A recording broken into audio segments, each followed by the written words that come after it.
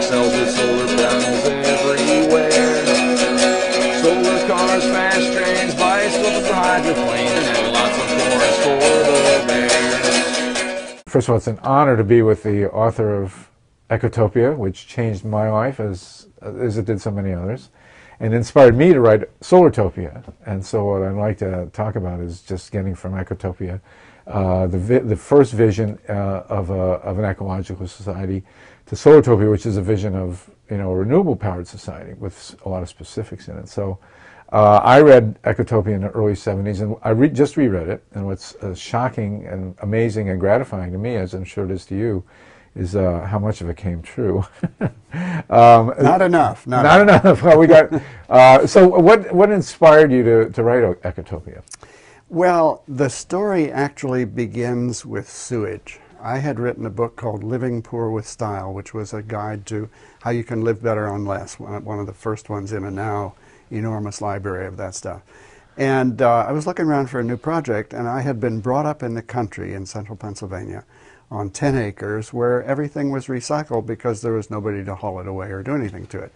And so I was dimly aware that we were living in a society of, at that time, about 200 million people, all eating away, pooping away, and all the waste was just being gotten rid of, as we thought at the time. It was being burned, it was being barged out to sea, it was everything except recycling it as nutrient material back onto the land. And I thought, there's something really crazy going on here, biologically crazy.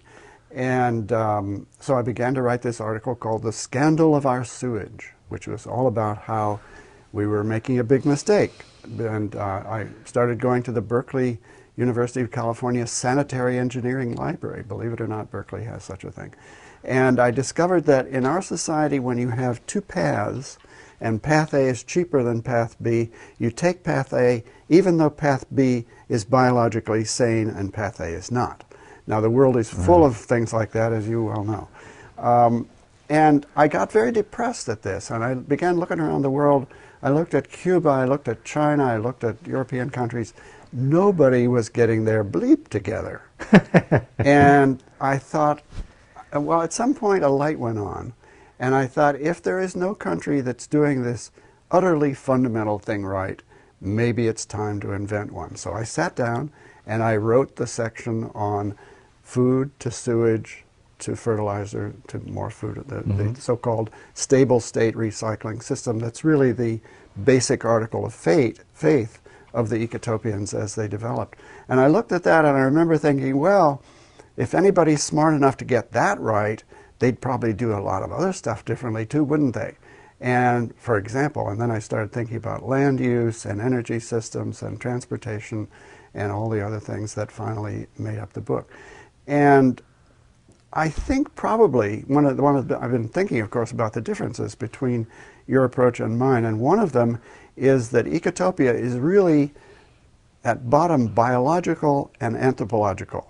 I used to hang around with a lot of anthropologists up here on campus in Berkeley, and I also knew some at the University of Chicago when I was a student there. And so I'm always trying to look at social structures, how do institutions evolve, how do things change socially. And also, because I grew up in the country and my father was a professor of agriculture, and I did a lot of gardening and stuff as a kid, I was always very oriented toward the biological side of life. And so those things combined, as I tried to imagine this country that did not yet exist but would, I hoped, someday exist, I began to stir all those ingredients into the pot too. And it was great fun. Oh God, it's so much fun to read. So were you living in Ecotopia when you wrote it? Were you living in California? I was living in the middle of Berkeley, the way I live right here now, in a very ordinary sort of way. People, I think, expect me to be a back-to-the-lander, which I came from the land, so I've never had much of an impulse to go back to it. And in a way, Ecotopia is really about eco-cities, about how our cities can be sustainable if we go about it right. And our agriculture and our forestry and our fisheries and everything needs to be made sustainable, but the cities, which is where most of us live and therefore where most of the impacts are really the top priority to get right. Excellent, God. And then you had a great plot, of course. Well, Lots of good sex in there. a little sex and violence helps a novel to get people's attention. Yeah, Right, I think right. so. Terrific. So what from Ecotopia has come true? Well, you know, many things have not come true. Maybe we should get some of those out of the way. And everything connected to the automobile, we have backslid since the 70s when I was writing Ecotopia. There are more cars, we drive them more, they produce more global warming gases, more pollutant gases, more everything. But you had a mass transit system in Ecotopia. In Ecotopia, we have really a very worked. and Ecotopia, like your Solartopia, is very decentralized. So there's not so much moving around with machines of any kind. Much more walking, much more bicycling, much more local transit-oriented things. And we've made a little progress in that, and we are making some more, and we will have to make much more, of course, as post-peak oil comes on. And in that respect, I think you can also be kind of hopeful in the fact that the thinking of city planners, and to a large extent city officials for that matter, has really undergone a revolution since Ecotopia came out. It's not due to Ecotopia particularly, but it's the legacy of Jane Jacobs, the what was it called, The Death and Life of Great American Cities, and people who have followed that kind of thinking about what makes cities valuable and, above all, what makes them efficient. Because cities are really a much more efficient way to have human beings living than dispersed throughout the countryside, everybody with a car and a separate homestead and a 20-mile road to get where they live. What we need to do is make our cities more compact and more efficient, and to make them produce both energy, as you have in Solartopia, and, for that matter, food. Our city, Paris, was a food exporter into the 19th century. And if the French could do it, we can do it.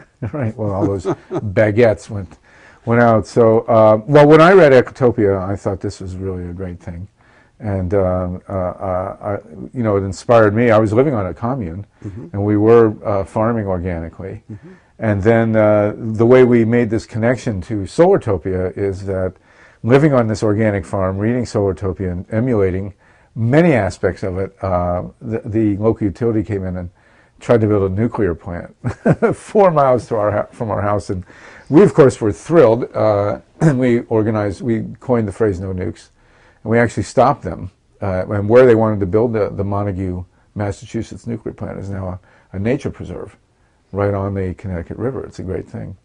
But when I sat down to write Solartopia, I wanted to take the Ecotopian vision and apply it to the whole world in a society that has gone totally to renewables. And so, and I was very committed to not having any magical inventions, which is true in Ecotopia. Ecotopia is very down to earth. I mean, it is not an implausible scenario. Let's put it that way. And politically, the idea of California, Oregon, and Washington seceding, we did have a civil war. I don't know if it might yet happen, though. Yes. Weak nation states may be dinosaurs that we haven't quite recognized as dinosaurs yet. But it's true that I was trying to be very realistic, very conservative technically. I didn't want anybody to say, "Oh, that's cute, but it's science fiction." Right. And we don't want people to fail to realize that the problems are really political. I mean, if you want to call Ecotopia by a category, it should probably be politics fiction, because I made this wild metaphorical assumption that there might be a breakaway of Northern California, Oregon, and Washington, who would then go their own ecological way to save their ecological skins, and that would be a kind of a beacon for the rest of the world to follow. Now, in Solartopia, you've taken a much more daring leap to say that not only this little tiny, specially gifted quarter could do it, but the whole world should do it. Well, of course, we do start with Denmark, which is probably more like Ecotopia than any other country on Earth, really, at this point in time. But the Danes had a Green Party, which was partly inspired, I understand, by Ecotopia. Maybe. And they have their own little community, Christiania, which is a green community. But they also pioneered utility-scale wind farming. And so the point of Solartopia is that we successfully, in a technical sense, convert our entire energy supply to renewables and efficiency, which is very doable. I mean, if we, just as everything in Ecotopia is doable, and much of it proved to be done, over the last 30 years, in Solartopia, we have the wind, technology, we have the turbines, we have the solar panels, we know enough about biofuels and ocean thermal and geothermal and recycling that we could do it. And you know, in Solartopia we have the enemy, which is King Kong, coal, oil, nukes, and gas, which I had a lot of fun with, obviously. And once we've defeated King Kong politically, the reality is if we wiped the Earth clean of all fossil and nuclear generators, we could install with available technology sufficient renewable resources to run the planet without a blink in the lights. I mean, that's part of the point of Solartopia. It was kind of refreshing to see that Al Gore gets that. He does to a certain extent, although we have some issues with Al Gore. For example, he wants to now build a national grid, which I am very, very dubious of, because of the electromagnetic fields and the sheer logistics of doing that. Plus, we have a model that's decentralized, as Ecotopia is decentralized, and we want community-controlled energy, and that would not come with an Al Gore model of a national, superconducting grid. Al Gore has also failed at this point in time to take on the nuclear power industry, which we think is the cutting edge of the bad old technology. The current line about nuclear power is that it's so 20th century. It's funny, when you were talking about, you were originally getting into this through an anti-nuke struggle. The same thing was true in Germany, actually. The beginnings of the green movement in Germany were around Freiburg in southwestern Germany, the so-called banana belt of Germany, where there's a university and a very splendidly preserved town that wasn't apparently bombed much during World War II. And the German authorities wanted to build a huge nuke outside town. And the farmers and the townsfolk and the students all got together and said, no nukes. That's right. And it was out of that the Green Party in Germany, which was, I know for a fact, very influenced by Ecotopia, really sprang into being. Well, they also in Germany did the first occupation of a site. In other words, they didn't just demonstrate. They actually physically grabbed hold of a site in Wyhl, W-Y-H-L, West Germany, and that was the inspiration for our demonstrations at Seabrook, which I was fortunate enough to be involved in. So, but in '75, just as Ecotopia was around, we had a conference in Amherst, Massachusetts. It was the Toward Tomorrow Fair, and at that conference, we pretty much crafted a clear vision that we would have an Ecotopia that would be totally solar powered. We thought photovoltaic cells would come on first, but as it turns out, wind is cheaper and easier. I mean, there were windmills in Persia in the 1400s. There was actually a windmill in Manhattan in 1660 when it was New Amsterdam. When the Dutch were there, yeah. When the Dutch were there, my exactly. ancestors. Yes, the vision of a totally green-powered ecotopian reality, which is what I put into Solartopia, is about 35 years old now, and it pretty much dates at birth to when Ecotopia came out. So the move, the technological interchange, which is what I lay out in Solartopia, is pretty easy to do in certain senses. I noticed you also included geothermal, which a lot of people don't do, and which I think is very important, among other reasons, because we happen to have a bunch of oil corporations lying around the planet who are very good at drilling deep wells. Yes, right. And since that's what we need to tap geothermal for electric generation, we would be in good shape if we could transform them from I agree. fuel producers to geothermal producers. Of course, the corporations have managed to find ways to make geothermal, a negative. For example, when they wanted to do geothermal in Hawaii, they picked the most sacred piece of land on the big island. It's like, give me a break. But so another of the great things about Ecotopia is that the politics, I mean, you get the politics, and there's no escape. There's a very political book. And in Solartopia, the first draft was just the translation, the technical transformation. Okay, we take the wind here, we put the PV here, we have the green roofs, we have the geothermal, we have the biofuels, which are not food-based. We don't use corn and soy. We have the incredible inedibles, which are hemp, of course, and switchgrass and algae and the other great crops. But the second step, and the step that's essential as it was in Ecotopia, is breaking the corporations. I mean, you can't have corporations structured the way they are and still have an ecotopian, solartopian You know, when reality. the banks began to come unglued and the investment companies and so on, I was thinking of a passage in Ecotopia where the narrator, Weston, meets an Ecotopian militant who says, well, you know, we kind of welcomed economic collapse and the flight of capital because we knew that that could be turned to advantage, you know, sort of a Tai Chi Right. move or something like that. And lo and behold, something like that is actually happening in the country now with, you know, limitations, investments, and I notice in Solartopia you often say that good things happen and then some bad things keep Right. on happening too, which is the way reality is, unfortunately. But it looks like we are going to have some really serious moves on a sustainable energy, renewable energy system, and it looks like we are going to probably get some kind of national health program. So out of chaos and catastrophe can come, you know, it loosens up the rock pile that American politics tends to be, where all the rocks are settled in so tight amongst each other that nothing can move.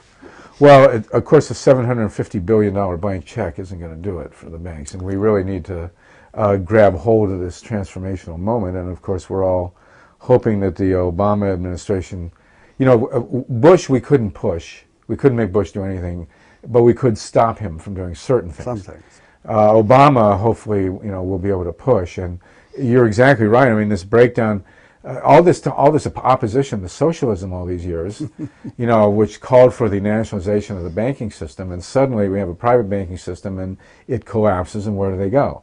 They go back. They go to the government. If we've been controlling the banking system all along, it might have been a lot better.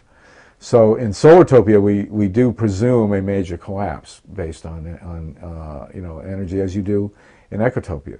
And the question is, who's going to control it, corporations or the public?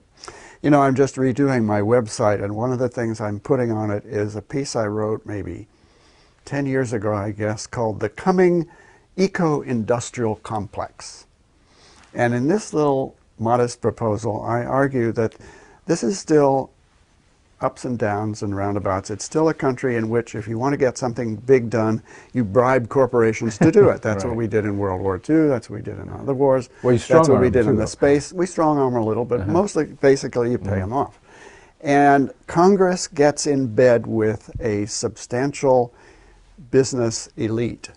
And they pump public money into these guys' pockets, and they do what the nation, through the Congress, says ought to be done.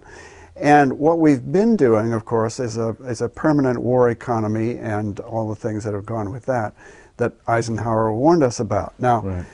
And Washington. And, well, yeah. Can we then contemplate the Congress getting smart enough to say, you know, we don't really want Bechtel building incredible bases in Iraq. We want them rebuilding eco-cities in America. And here's the money, boys. Go to it. If we can learn this kind of game, maybe some things, the price is always high. This is not a beautiful system to operate in, although it may be better than alternatives, I don't know. But at any rate, it's what we have, it's what we're stuck with. Maybe we can use the engine of corrupt Congress and greedy industrialists to build Solartopia or Ecotopia. Well, I recently wrote a piece called General Motors Must Remake the Mass Transit System It Murdered. And, you know, you have a mass transit system in Ecotopia that works. And in Solartopia, we talk about the destruction of the American mass transit system, the deliberate destruction by General Motors, Standard Oil, one of those conspiracy theories that we know is true, and it has to be rebuilt. And so, aside from the technical fixes that are, you know, on the production of energy side, the rebuilding of the mass transit system is critical. And that was kind of an unfair advantage that Ecotopia had, was, you know, a good mass transit system, which is going to be very expensive, but it has to be done. I know Phoenix just opened a $1.5 billion mass transit system. Yeah. I'm actually a partisan of buses. You know, people think light rail is more dramatic, more glamorous, and more middle class, and people will be more willing to ride it. But I think if we had better buses, more sort of stylish and comfortable and commodious buses, people would ride them also. And buses, since they can run on any ordinary city street, have a far less big capital requirement at the beginning. Right. And the other thing that goes without enough honor in our society is taxis. You know, taxis are a very ancient invention. They go back into, I don't know, the Middle Ages, I think. People had horse-drawn taxis. And taxis have the great virtue of total flexibility, just like privately owned cars. So I think what's going to happen, actually, is some weird kind of merger between buses, taxis, light rail, not so light rail, and also things like jitneys and car share companies. Now, car share companies are doing very well in the United States in many big cities, and I like this idea a lot because a lot of the problems of the private car do not have to do with how we power them or, you know, what exhaust they produce in the atmosphere. It's the effects they have on our land use. And the fewer, I'll put it the other way, the more people that can use one vehicle of whatever kind it is, the less damage they're going to do. So that's a kind of that's one of the hopeful things that's going on. I find that the price of gas used to not make much difference. It would go up to maybe $3. People didn't care. When it got to $4.50 or so, people began to change their habits. And one of the things they began to do was join car share companies, and that's a really good piece of news. Well, we see now though, so that even when the price of gas has gone down, people have continued to ride mass transit, which is a hugely ecotopian, solartopian development. I think with mass transit, you know, in Solartopia we rebuild the intercity rails, and then inside the cities, all American cities over 2,500 had a light rail system prior to the onslaught of General Motors. Is the trunk lines are all rail, and then the buses and the jitneys and the taxis all work into the capillaries, I guess you call them, of the system. It's a good hybrid. And with biofuels, I mean, you know, we have this one thing that's come true both from Ecotopia and Solartopia is we have a solar-powered bus system in Thousand Palms, California, where they have a photovoltaic array which creates hydrogen, and the hydrogen power the city buses. So that's your ideal bus situation. I don't know how much you're interested in alcohol these days. There's a man named David Bloom, B-L-U-M-E, who has written a book called, a very giant book, as he's a hands-on alcohol guy, a permaculture orientation, basically.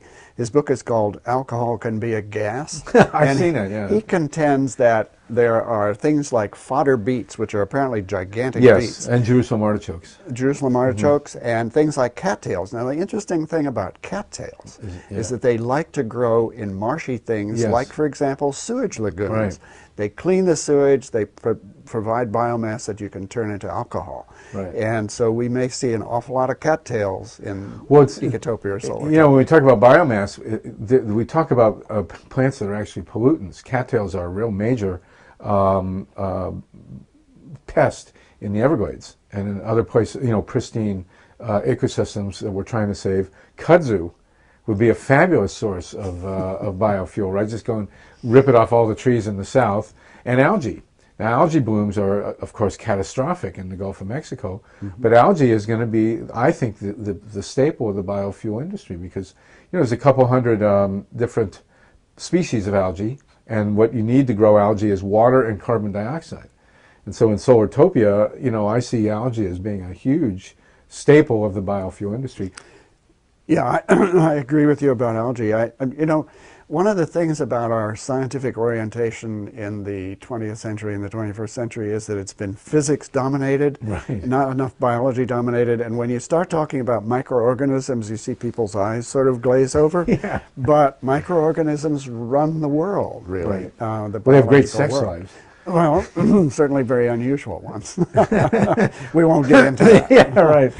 But I think that as we learn to live better with the microorganisms on the planet, excuse me, we will find a lot of new possibilities opening up. So I see in Solartopia, though, I see biofuels as really, the major use for biofuels would be air travel. We're not going to have electric-powered airplanes, and I don't think hydrogen will be practical for air travel for many, many years, if ever. And so if we're going to duplicate kerosene in an ecologically sound way, it's going to come from biofuels. I'm not sure we're really going to need much biofuel for ground-based transportation. We will have alcohol buses and so on, but they may yet run on PV-generated electricity. Well, it depends a lot on how adaptable, well, how cheap to produce and how adaptable hydrogen turns out to be, because there are difficult technical problems about storing and transmitting and piping hydrogen. You know, in all these things, as you know as well as I do, the question is whether you can convert one form of energy into other forms of energy efficiently. We ultimately are going to be living in a solar world, because that's all the incoming energy we've got. I mean, geothermal is an exception to that, but and the tides we're doing enough. We do have some lunar energy also. The yeah, tides that's going true. in and out. Yeah, it's funny you could consider tidal energy sort of geothermal energy in a Yeah. way. So we're going to be basically in a solar world, but the question always is how you get from one layer of energy down to another one. When you convert solar energy into either directly into electricity or into a hydrogen form, you are always calculating what are the most efficient things to do. And you have some very ingenious examples of that in Solartopia. And little by little, in the real world, people are beginning to cope with this too. I think one of the fundamental things that's changing in our world sort of attitudes these days is getting away from the idea that energy comes from burning. I mean, for 100, exactly well, right. more than that, because in the beginning we were burning wood, which is a form of stored solar energy too, Right, for that but matter. very complicated. Then we were burning coal, which was stored solar energy from way, way, way, way back. Oil the same way. Finally, we are getting to the point where we have to think about the solar energy that's coming in right now, and Right. how are we going to live on this in real time, in current time. But I think the understanding that that's the problem has now spread beyond enthusiasts like you and me into the general technological community. And not only that, but the investment community. There are a lot of people in and around Silicon Valley and so on who are putting up stupendous sums of money to get into all this stuff. Well, I had a radio show in Columbus, Ohio, and we've had people on from the solar businesses, and you know, everybody else is going broke, and these guys are coming on and telling me they're doubling their business every year in Ohio. So the Solartopian economy really works. I think the massive paradigm shift. You know, Hazel Henderson and so many others have talked about a paradigm shift, and Ecotopia was the first really to think in those terms, and now Solartopia. It was in the 20th century. We can do it this way now. In the 20th century, the idea was that what was good for the economy was what was good for the environment was expensive, and we wanted to save the earth, but it was going to cost us money and jobs. And the paradigm shift, which we have pushed all these years, has now come to be, which is people understand that what's good for the environment is now not only good for the economy, it's essential to the economy, and that we're not going to have an economic future without an Ecotopia and a Solartopia, because that's where the jobs and the future really is. So, but the other part of Ecotopia and Solartopia that they have in common is they're both very feminist books. And you know, when I was trying to, after I did all the work on the technical conversion to renewable energy, there were some other nagging issues not dealt with, which population control. You know, how do you control? What do you do about 6 billion to 10 billion people, you know, 6 billion going to 10 billion or whatever people on the planet? And partly inspired by Ecotopia, it's clear to me, especially knowing people who are Catholic, and that it's women who have to control the future population. If women are empowered, not only with access to birth control, but education, equal pay, prosperity, you know, wherever women have equal rights, population diminishes.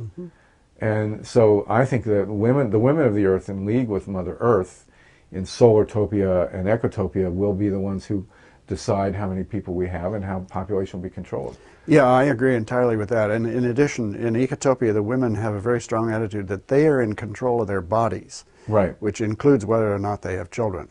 And I think that the universal experience of demography in the last 20 or 30 years is if you give women the things that you've just listed, they have substantially less children.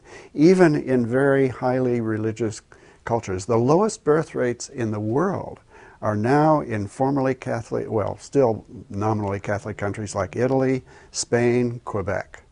These have had a stunning downturn in fertility, which is what we need everywhere. The problem with the world is not that we have too many people in general. We have too many rich people, too many high-consuming people. And if we can continue to have populations in the industrial world decline, we'll be a lot better off. Right, and I think that has to be done with women. As you say, then of course the other little small details in getting to eco-solartopia, we have to abolish war. Obviously, I mean, you mentioned being in a war economy, and there's no room for war in either Ecotopia or Solartopia. And one of the great things, being a historian, you know, reading Ecotopia, you're kind of waiting for the shoe to drop, right? For the traditional United States just to send in the troops, but thankfully it doesn't happen, you know, and then obviously it doesn't happen in Solartopia either. We just can't afford this anymore. It may be that we have already entered, without realizing it, a world in which war doesn't work anymore. I mean, it didn't work in Vietnam, it didn't work in Iraq, it isn't working in Afghanistan. Right. Maybe the powers that still exist, which are capable of making war, are going to wake up and say, wait a minute, we have to try something else to get what we want or right. what we need. And that would certainly be a great day if one of the things that Obama can do is to get us turned around from the military solution always being the thing we go for, toward political and, for that matter, social and ecological solutions being the things we go for. But because when you look at the wars that have happened or that are likely to happen in the world today, they are mostly over resource questions, they're over political questions. Even the war in the Middle East, it's partly a cultural war and so on and so forth, but above all it's a war about water. The Israelis have controlled almost all the water in the West Bank. And most wars that we're likely to have, I think, are going to be of that kind. So if we get our ecological house in order, our socio-ecological house in order, our solartopic house in order, the likelihood of war will go way, way down, I think. Well, also the question is, can we afford it anymore?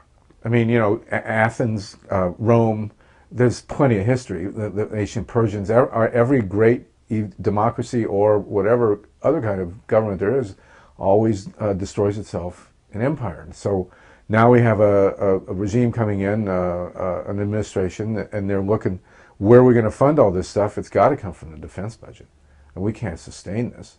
And so I think the great challenge getting Eco-Solartopia now, one of them is to transition out of the huge military budgets. Now, we thought it was going to happen at the end of the Cold War, right? And Clinton was supposed to make this great, it was the peace dividend. Remember, we were going to get the peace dividend. So what happened to the peace dividend? You know, I mean, it didn't. Now we have no choice. I mean, we had we had the big computer boom, and so nobody seemed to notice how much money was flowing around. We don't have that luxury anymore. The other thing that we need to face, and it's a part of Ecotopia and certainly very explicit in Solartopia, is changing the nature of the corporation. You know, we have had, as you well know, since the 1880s, corporations in this country have human rights, and they don't have human responsibilities. And we're not going to get to either Ecotopia or Solartopia without changing that. I mean, yeah, I think in the long run that's true. We can do some things. If we had an eco-industrial complex, we could go quite a ways. But in the end, to have a democratic social order that does ecological things as a matter of course, so to speak, does them right as a matter of course, we are going to have to invent some new kind of economic system, because what I was trying to get at in Ecotopia is not capitalism as we know it or socialism as we have known it or anything, really. It's a novel system, well, I call it in the book worker control, worker ownership, which would be a genuinely different relation to what Marx called the means of production or means of distribution. Is that Groucho or Carl? The big one. Okay. And, you know, Marx said some things that people forgot. And one of them I turn around in my mind a lot. He said, capital has no country. Before the age of globalization and utterly ruthless multinationals who couldn't care less whether any given country lives or dies, we didn't really have a very concrete idea of what that meant. But he was right. Capital has no country. If we are going to sustain the country for each other, for a population that can live decently and in a responsible Solartopian way, we're going to have to get the grip of capital off of us. Well, yeah, and you know, the marker in the 20th century of the effectiveness of any democracy was directly related to the strength of the unions. And, you know, the Ecotopia really had, thankfully, and very importantly, I thought, a clear social conscience. And, you know, poverty cannot exist in either Ecotopia or Solartopia. We cannot sustain. Poverty is unsustainable. And we clearly see now, given the financial crisis, that top-down management of banks, of corporation, of manufacturing, of distribution, of medicine, also can't be sustained. You know, it has to be community controlled. And local. I follow the work of the International Forum on Globalization here in San Francisco quite a lot. An old friend of mine named Jerry Mander set it up. Jerry Mander, who is the guy who gave me the initial grant. Oh, really? That wound up being Solartopia. You know, he gave me the grant that enabled me to typeset Ecotopia. All right, Jerry. Where is Jerry? Anyway, they are always talking about what they call a turn toward the local. And that's essential in every aspect of life. That's why I got interested in the buffalo project. You know, I was out there looking at the buffalo in Yellowstone on vacation one time, and I realized that in the Great Plains strip in the middle of the country, they only have two things really going for them. One is grass, the other is wind. Right. Okay, and as you say in Solartopia, I didn't get around to it in Ecotopia, I didn't know it at the time, I guess, buffalo and wind power coexist very beautifully. Right. So in that presently rather backward area of the country, very conservative, very underdeveloped, you might almost say, is probably the region of the United States, or perhaps of the whole world, that is in closest reach of genuine sustainability. Right. Because there aren't very many people, and they're not doing very much damage. Actually, I think a lot of counties in the Great Plains have fewer people now than they did when in the 1880s. They do. Most of them do. In fact, there are some towns that are growing modestly, but the cities themselves, it's back to the grasslands. Well, let's talk about this. Since we've got feminism, we got the corporations, we got the end of war. The next ingredient in both Ecotopia and Solartopia is food, and which is a four-letter word, along with the other one, which is meat. Now, you know, far be it from me, as a vegan who doesn't eat fish, but far be it from me to tell anybody how to eat. But meat, as we grow it now, is not sustainable. You know, commercially raised, feedlot, mass meat packed hamburger and all that other stuff is not sustainable. We can't have an Solartopia with that kind of food industry. It's inhumane too. I happened to go to the California State Fair a couple of years ago, and they were proudly displaying a sow, mother pig, in one of these pipe cages where she couldn't turn around. All she could do was stand up or lie down and eat and poop, and she would lie down and her piglets would nurse along the side. It was almost a caricature of the worst jail you could imagine. Right. I tell you, I didn't eat any pork for a while after that. But the Ecotopians, of course, are hunters, like the people I grew up among in central Pennsylvania. They go out and shoot deer every once in a while. Right. And they believe that that's okay because it's a fair struggle. It's pretty hard, actually, to shoot a wild deer. And they probably don't do it very often. But they do it with proper ceremonies also, which is an important, you know, the Indians, when we were researching the buffalo thing, the Indians say the Creator gave us the buffalo to take care of, and then the buffalo will take care of us. And I think that's a very good model relationship between us and other living beings. Well, and you have to extend compassion to vegetables too, in my opinion. I mean, the vegetables I have raised, I talk to them, then I eat them. And do they talk back? Well, let's talk about this. Since the Great Plains don't really appear in Ecotopia, but they do as we fly over them in Solartopia, the presumption is that the meat industry, the commercial beef industry, has failed, because the beef cow is a stranger to the Great Plains. It's a hybrid that doesn't really belong there. And so because of the high cost of grain and transportation and feedlotting, which is, you know, there really are very few things, outside of a nuclear plant, there are very few things more destructive of the planet than a factory farm, which includes the feedlots for the beef cattle, the factories for the chickens, and the hogs and the eggs. And, you know, these are... And they're oil dependent. They're all terribly, yeah. So in Solartopia, we see the reversion of the Great Plains to wind and to the buffalo. And of course, the towers are great favorites of the buffalo because they can rub up against them, and they rub, the big problem is they rub the paint off. That's our major. But buffalo, of course, Ted Turner has really, who's the largest landowner in the United States, after the federal government, has brought back the buffalo as a commercial And entity. if you're going to eat meat, buffalo doesn't have antibiotics, doesn't have hormones, very low fat, and so on and so forth. And it tastes good if you happen to be a meat eater. Right. In the whole way we look at agriculture, incidentally, the thing that always comes back to my mind is that we are presently in net negative energy agriculture. That is to say, we're really eating oil. Right. If we weren't pumping all this oil into our agricultural system, we wouldn't have anything to eat, or we wouldn't have nearly as much to eat. What we need is to go back to net positive energy agriculture, which is what people have lived on the planet ever since there were people. And that involves a lot of very important changes, which actually organic farmers are in a good position to make, but traditional agribusiness farmers are not. So I think what happens is that it's almost like an ecological succession pattern. The organic farmers are doing pretty well. They are not hurt as much by high fuel prices as the commercial agribusiness farms. And so you will see all over the country, all over the world, a growth, a sort of sprinkling, upwelling pattern of organic, low-energy input farming. And gradually, the big farms, I think, are going to die out. It won't be easy, it won't be quick, but in the long run, that's not the way to do agriculture. Right, and of course the desirability now of what do they call them, ranchettes. I guess Bush made that term, ranchette, and small, 10-acre parcels where people, retirees or even young people, can go and have a garden of an acre or two and really make it with a windmill and solar panels. And I mean, that's really the future. So in the Solartopian agriculture, we see the end of factory farming. That is a huge issue, and it's really and we're still fighting them in Ohio and elsewhere. They're still trying to make more of these factory farms.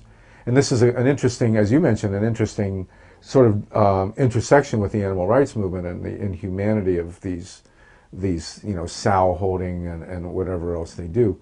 So do people have to give up meat? Well, at least factory-raised meat has really got to stop if we're going to have a Solartopian setup. Yeah. And I mean, I have a lot of experience with raising chickens as a kid, and it is perfectly possible to raise chickens.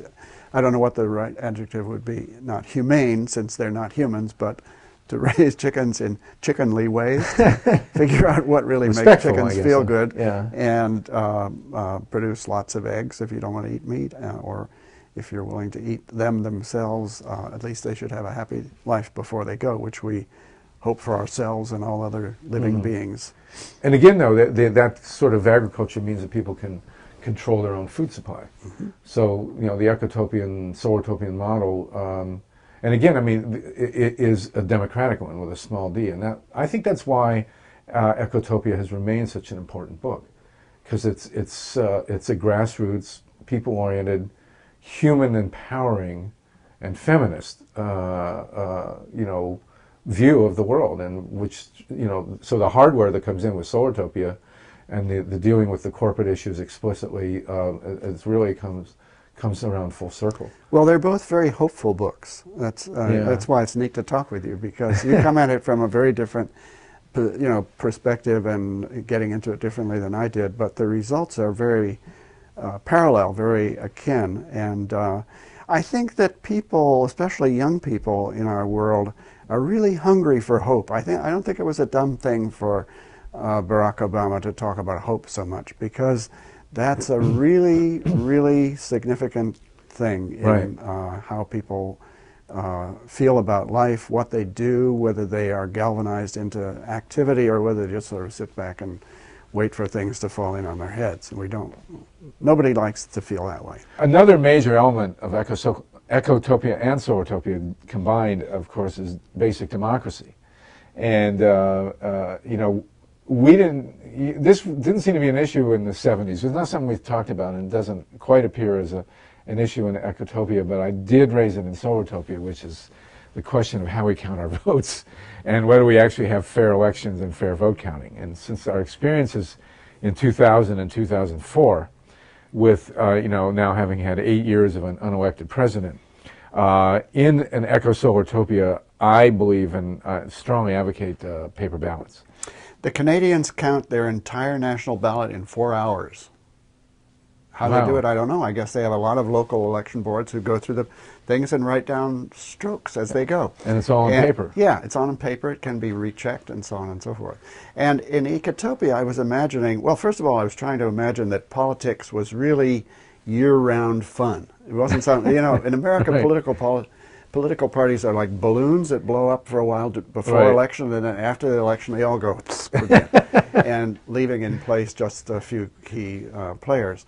But ecotopian politics or solartopian politics would have to be continual affairs where people are involved in what's going on politically all the time. And they have to invent new ways to make it fun, of which voting is only one part of it. in a whole series of things that people do. But it's very dismaying to me that people are losing faith in the fairness of our election counting. Right. That is a really fatal thing for would-be democracy. Well, I think to the eco-solartopian credit, and one of the reasons we can have hope, is that thanks to the internet and the few talk radio shows, certainly no help from the corporate media. In a very short period of time, we had a huge election protection grassroots movement arise in this country. And Barack Obama gets into the White House because these people came out in Ohio and elsewhere and were at the polls and watched the vote count and made sure that this one wasn't stolen. Because, in a scant 4 years, we had the rise of one of the most effective grassroots movements in history. And, that shortening of the range of time it took to do this is actually very encouraging. It was impressive. In that eco-solartopian way. And so Japan, Germany, and Canada all have hand-counted paper ballots. And I think, on recycled paper, that we need to get rid of the voting machines. The voting machines will make great artificial reefs, I think. They're perfectly designed to steal elections. We cannot have in eco-solartopia any... And let's hope we have the ballots printed on hemp paper. Yes, now let's talk about hemp here. In Ecotopia, hemp is a very big deal. For one thing, because the government regards marijuana as the least dangerous of all hallucinatory hallucinatory drugs compared to alcohol, which and tobacco. And tobacco, which kill hundreds of thousands of people a year. Right. It's a relatively benign substance. It can be overused, of course, if you're crazy, and there are a lot of people who will overuse drugs no matter what they are. But on the whole, hemp is an amazing, amazing plant, Right. and has been a crucial thing in the history of this country and of other modern countries too. So it's going to come back little by little, partly as medical marijuana in that side of things, but also as an industrial product. Yeah, And and as a food crop, and certainly as a basis for biofuels. Hemp is, as many of the people watching know, you take the seed, you throw it in the ground, it grows. And you don't spray it, you don't fertilize it, you don't do anything. You don't have to anyway. And so as a source of biofuel, I think hemp is essential. But as oil for diesel, which, as you know, the original inventor of the diesel engine, strangely enough named Diesel, envisioned peanut oil as being the basic source. Mm-hmm. And so hemp oil is certainly essential in that. And then, of course, for cellulosic ethanol, hemp would be great. It's also a great animal feed. the seeds, I think, are full of vitamins. Yes, exactly. So the founding fathers and mothers, but Washington, Jefferson, Madison, all the founders who had plantations would be astounded, probably in disbelief, to hear that hemp is illegal. It was, and there have been a number of times in American history where the growing of hemp was actually mandatory during the Revolutionary era and also during World War II. World War II, yeah. All of Kansas was, in hemp. So as a step to eco-solartopia, this is clearly a move forward, and it'll be one of the tests, I think, of this administration, how quickly. There's a pretty serious grassroots movement among the farmers in the Dakotas now to get hemp legalized, and I just think it'll be something that people will wonder how it ever could have been. Yeah, why leave it to the Chinese and the Canadians? We can do it ourselves. Right, and it'll be, I think, you've advocated making the buffalo the national animal of eco-solartopia. I think hemp will probably be the national plant. Hey. Well, the great thing, I think, your book, Ecotopia, and our activism with the anti-nuclear movement coincided. And I think the amazing thing that we've had, and it's really great to have hope. I mean, Clinton talked about hope, Hope, Arkansas is where he was from, I guess, and all that stuff. But the fact is that since the publication of Ecotopia, and since the beginning of the anti-nuclear movement, and even now with the publication of Solartopia, we have had the luxury of seeing our stuff come true. I mean, from Ecotopia, recycle, you really gave birth to a popular vision of recycling that would work. And people instinctually recycle in this country. There is no economic incentive for the average household on a micro basis to recycle. Everybody does it. And it came from, yours is the first vision of a society that actually did that. I mean, that must be really gratifying. Well, one of the most gratifying things is I predicted a electronic book distribution system where there were essentially sort of large jukebox or sort of Xerox-like machines sitting everywhere, in schools, in offices, on the street corners, probably in bars, everywhere you could think of. And you could go in and put in your credit card, or as I had them doing, quarters, and it would display books and information about books, and you could even read passages the way you can on Amazon. And if you wanted the book, you put in your card, and it printed out the book for you right then. Right. In a couple of minutes. Well, you got that right. This is happening. Right. You can go on the web and look for something called Book Machine, and it'll show you a picture of this thing. Right. How many of them there are, I don't know. Not enough. Well, the Kindle is apparently really taking off. It's a similar thing, yeah. And they're really doing it that way.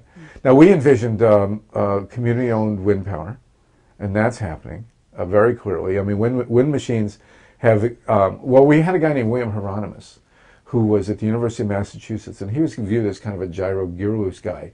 And he had these pictures of huge wind arrays that would be in the ocean. And everybody said, and now 5 megawatt wind arrays are being manufactured by General Electric to go in the ocean. Now, did they mention William Hieronymus? No, of course not, but we saw photovoltaic cells on every rooftop. That's certainly going to happen. I mean, we already have photovoltaic paint. And I've been in the factories outside Michigan. There's a guy named Stanford Ovshinsky, who's really the Einstein of renewables, and he invented the amorphous silicon cell, which goes into solar shingles, which we, fantasized about. There have been some surprises along the way, of course. The favorite one, and this gives me hope, that we really there are gadgets that haven't been invented yet. My favorite new one is the tiles in the airports, where people walk on these tiles and the movement up and down generates electricity. It's fantastic. So, the point is that the hope that we have been having is not just of some fantasy. I mean, that's why Ecotopia is so great, because so much of it not only was plausible, but it has come true. Yeah. And the attitudes have spread. I don't know. In the end, it's probably the fate of visionaries to be forgotten while their visions are implemented by other people. Other people. That's okay by me. Yeah, that's fine. Except when the but the struggle is to keep the corporations from turning them bad. We have seen green technologies, alleged green technologies, go bad. There were those who thought nuclear power. Well, the irony is, nuclear power was endorsed in the Port Huron Statement. From the birthing statement of the Students for Democratic Society, the great radical student organization of the 1960s, thought that nuclear power was going to be the magic bullet, as did I. I got a book for my bar mitzvah called Our Friend the Atom, and I used it for a report in 9th grade. And from 1959 to 1973, I thought nuclear power was the magic bullet, And it was supposed to be a green thing, and they were still talking about it being green. It's ridiculous, but look at trash burning, for example. We thought trash burning was going to be a great answer, but you can't burn plastics. And, there are other things along the way that haven't worked. Windmills, you can put windmills in areas that they will kill birds. We've proved that at Altamont. It's virtually impossible to do it pretty much anywhere else. So we have to be careful. Well, it's a learning process, and the more people that get involved with it, the better it will be. Some of these people are going to be very non-green looking people, and that's okay. Right. As long as they do the right things, it doesn't matter what their ideology might be. So I think, keeping hope alive, that was Jesse Jackson's thing, and Martin Luther King, all these hopeful people. Look, we've been through the civil rights movement. And now we have, remember way back when we said, oh, someday we'll have a black president? Here he is cleaning up the white guy's mess. But someday we would have a woman, be president. That was almost happened, right? Pretty close. Mm-hmm. Someday we'll have Ecotopia, and someday we'll have Solartopia. Now we know that these great visions were just the reality of our economic future, I think. It's coming. Yeah. It's coming. Let's just conclude by saying, since Ernest and I both went to the University of Chicago, we are the new Chicago School of Green Economics, and we can let Milton Friedman turn over in his grave. He can turn over in his grave. Windmills, hydrogen, photovoltaic cells with solar